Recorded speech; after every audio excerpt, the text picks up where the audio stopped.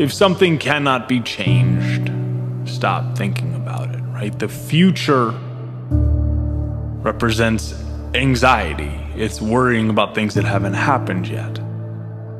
The past is essentially depression.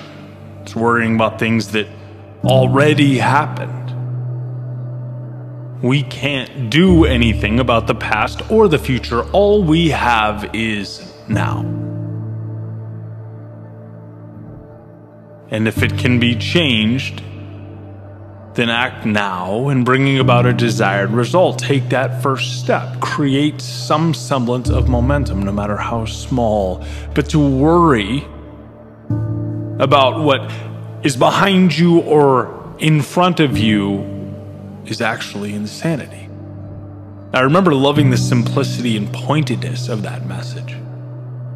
Accept it, eliminate it, or adjust yourself to it.